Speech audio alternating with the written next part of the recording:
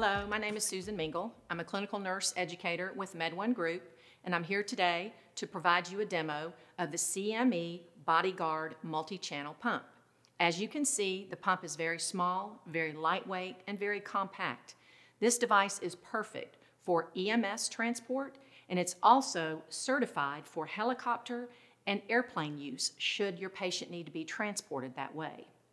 The device is a smart device, which I'm sure most of you have heard of these types of pumps in the marketplace. This just means that should a clinician, a technician, program, miss a decimal, add too many zeros, there's safety software capable to let you know via an alert that you have stepped over the approved boundaries of what's safe to give for that medication. You can customize this drug library up to 100 drugs so that it matches and fits your practice. So I want to tell you a little bit about the device. It is two pieces. You have the actual pump, which sits inside what we call a docking cradle. For our demonstration purposes, we're going to leave the pump in the docking cradle, but just know that both of these pieces only weighs 2 pounds. Now the battery, it has a fully charged functionality to last 8 hours at 125 mLs per hour running on both channels. You will get an alarm at 30 minutes to let you know that the battery only has that much time left, so that you will need to plug it in. The plug is just underneath the cradle, and we do recommend you plug it in as much as you can, knowing that sometimes you're not going to be able to, obviously, because you're in and out taking the patients where they need to go. But just know that you will have that alarm. And I'll show you a little bit later on how you get to that when we turn the pump on and go through the demo. So now we're going to take a closer look at the back of the device. So I'm swinging the device around so you can see the back. So attaching the pump to the pole is done via this clamp. You simply just push down on it to roll it to open when you want to take it off, and then opposite, roll it back up when you want to attach it. I do want to show you here at the bottom, and I'll turn this around so you can see. Each of the channels has a door. And this latch that you see on both channels, the white piece is where you're going to lift it up to open it. And we'll show you that a little bit later when we talk about the disposables and priming the device. Also down here is your power cord. This is where you'll plug it into the device when you're ready to charge it. So now we're going to talk about the disposables. The disposables that go into the CME BodyGuard pump are proprietary, so you have to use one of their sets, otherwise it won't work. They do provide a catalog of multiple sets. I'm using a set that is most commonly used in the country that has 2 ports, but should you need filter set or a half set, those are available as well. So now I'm going to show you the anatomy of the main set that's used. So up top, you do have your spike to vent or non-vent. I'm using bag for our demonstration, so obviously this is closed, but if you're doing glass delivery, you would just open it. And then moving down the tubing is your check valve. Then you do have a needle-free port just below that. And now we're going to take a little bit closer look at the pumping segment, as this is a very important component of loading and priming the tubing. So we're zoomed in on the pumping segment. You're going to notice 2 things. A round blue circle, it's called a ring, and also a black piece that's called the key. These 2 are loaded into the doors of the pump. And really, there's no way to get it wrong because inside the pump, they're going to match up to a circle and a little place that looks like you're snapping a puzzle piece into it. Just below the pumping segment is your second port, should you need that. And below that is your anti-free flow valve, so you don't get any runaway bolus to the patient. And then lastly, at the very end of the tubing is going to be your end cap. So now we're going to actually load the tubing, and we're going to be loading it into channel 2 on the device. So I talked earlier about the latch that's just below the door. You just put that down and swing the door open, and you can see what I previously talked about. The circle where the ring goes, and this little notched area where the key goes, like a puzzle piece. So I'm going to start with the key first, and you just snap that in. So you're aligning it up, and it snaps in just like a puzzle would fit. And then raise it up and press this circle in and close the door. And that's all you have to do. So next we're going to move on to a little bit of the Buttonology on the pump, priming it, and then starting some infusions. So now we're going to take a closer look at the Buttonology on the face of the device. So first and foremost is this black button, on and off. That's obvious that you're going to use this to turn it on and turn it off. Just like a traffic light, you're going to have your start OK button, which is green, your stop no button, which is red, and down here this orange button is the prime bolus, which we'll be using in just a few moments. Underneath on off is the channel. This is how you switch from channel 1 to channel 2. Down here in the bottom right corner is a info button, and I'll talk a little bit more about this shortly. This is your numeric keypad. Notice that the 2 and the 0 have arrows up and down. This is how you're going to be scrolling through your drug library to find the drugs that you're wanting to infuse. Then this screen will just display, as we're programming, our dose, our rate, etc. And then these two large LED screens, when they're both in use, will display the rate in mils per hour, and then something that is called a little spoke will just go around and around, indicating that the infusion is running. If there's nothing running on the other channel, you won't see anything. If both are running, you'll have two spokes, two rates of mils per hour. So next, we're going to talk about and actually turn the device on, prime the device, and get ready to start some infusions. So now we're going to turn the device on. I already have the tubing loaded, so we're going to go through the priming functionality. Before I turn it on, one thing on this device, when you turn it on and you're ready to start it on a new patient, you have to clear out the volume that was infused from that last patient because you're starting with a fresh patient. Those series of button pressing is going to be pretty quick, so I wanted to explain it to you before I turn it on. So let's hit the black on-off button. Quick diagnostic. I need to switch over to channel 2. Then I'm going to press stop no. I'm going to press info. And I'm going to clear out that volume that was given on that patient. So now I'm at 0. And now I'm ready to prime for my new patient. So I'm going to press the prime. This is important to make sure you have disconnected it to the patient before you prime, and then just press OK. Now, the default priming volume is 20. The majority of the sets that are used only have a priming volume of 5 to 8 mLs. So in this case, I would just watch the end of your line where your end cap is for fluid to come through there. Then you can just press stop OK, and then we will be ready to program an infusion. So now we're in the screen we want to be in after we said OK once our tubing was primed. We're in the dose mode. This is where the drugs in the drug library are housed. So I want to say OK.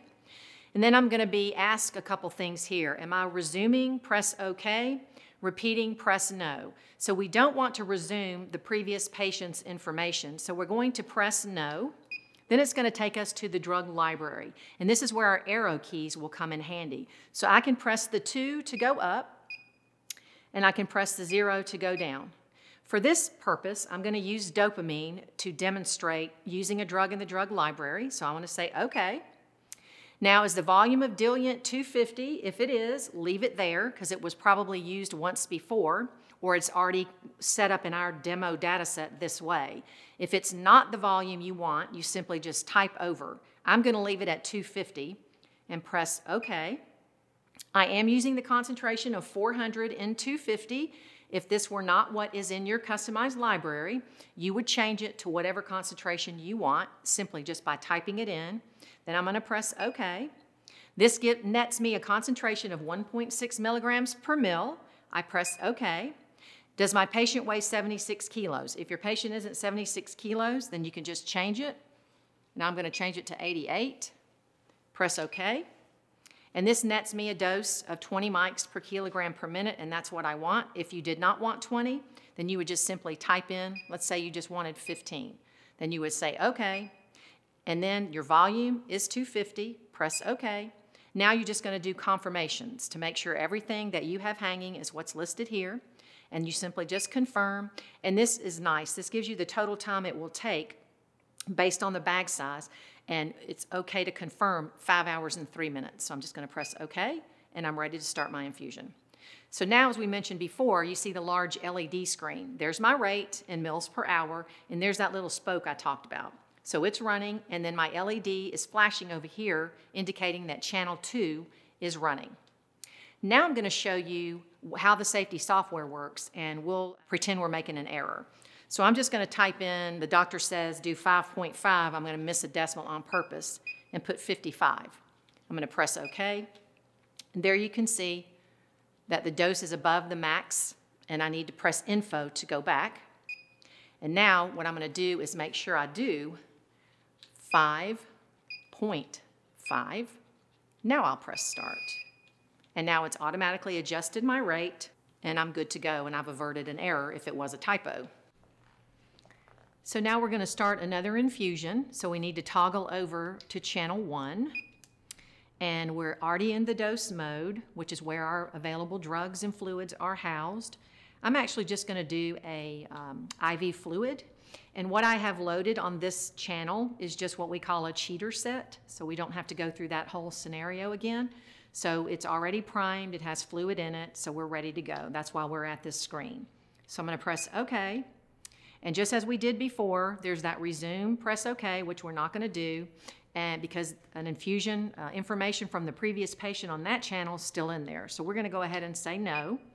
And now we're in our drug library. Again, our toggle up and down keys. So I'm going to look for my IV fluids. And let me scroll back up because I think they're in this demo data set. I think they're up here, and there's IV fluids. So I'm going to choose OK.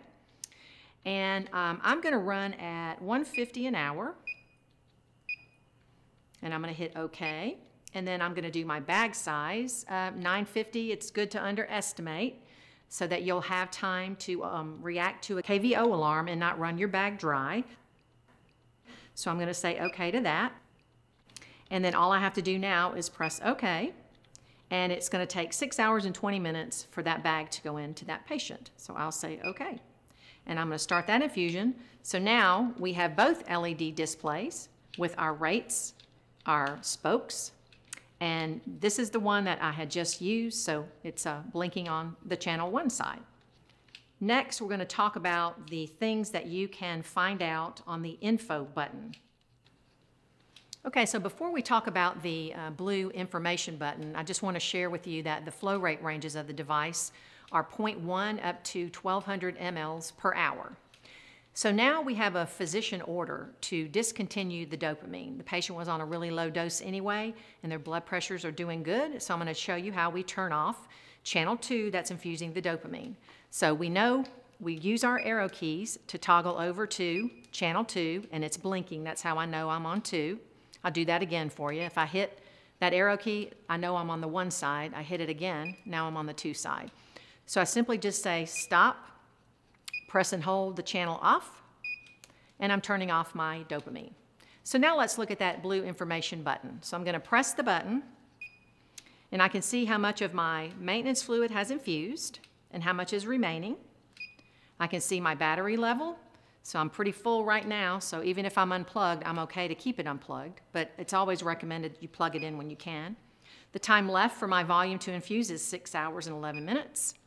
This also gives you the date and the time, and then the actual pressure in the line in milligrams of mercury. This can be adjusted if you need to change it based on your patient's veins and the pressure in the fluid going in, and then it automatically flips back to the main screen.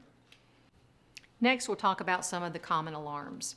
Air in line is one of them. Should you get that alarm, you simply just press the stop no button and then hit your prime bolus so you can prime the air out of the line. You want to just make sure you have a syringe so you could pull the air out of the closest port, or if it's below the port, then you would just need to disconnect it from the patient.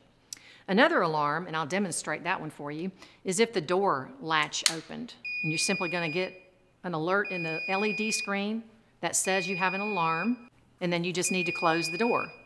And then the pump will automatically resume by you pressing start OK. Another alarm you may get is a downstream occlusion pressure. So with that alarm, you just want to make sure that your line is unkinked, patent, then you would just come back up and press OK to start it again.